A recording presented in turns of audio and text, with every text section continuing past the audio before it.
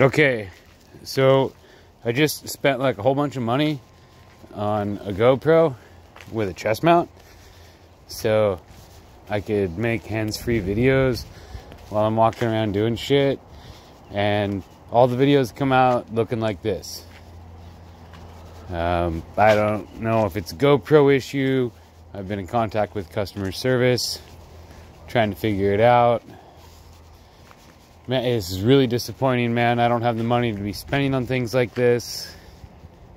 I just hope that their customer service is going to work with me and hopefully send out a brand new device in a factory sealed box as soon as possible to remedy the situation before we tweet storm.